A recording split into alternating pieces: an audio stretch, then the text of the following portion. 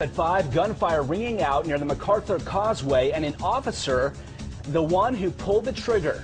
A live look right now at the traffic backup in that area. A busy Memorial Day weekend. Drivers at a crawl. It started as a confrontation between two men. One of those men shot dead at the hands of police. 7's Alex DePrado live at the scene in Miami with more on this developing story. Alex.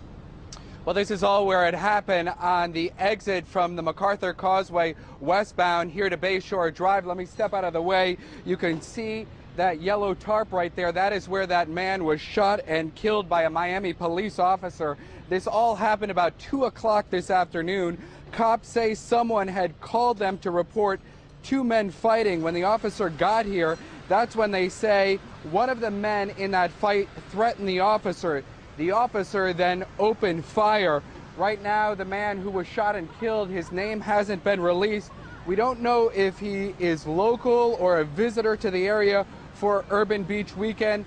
Listen to what Miami police told us a short time ago. Officers did respond. Apparently there was some sort of confrontation between two individuals, and that confrontation extended to the actual officer. Now, during this confrontation, an officer did discharge his weapon, striking one of the individuals, and that individual has lost his life right now. And then the other person. Back live, that other man was taken to Jackson Memorial Hospital who was involved in the fight for injuries he received in the fight. He was not shot. Right now, the MacArthur is open westbound, but as you may be able to tell, it is slow going as drivers take a look at this scene.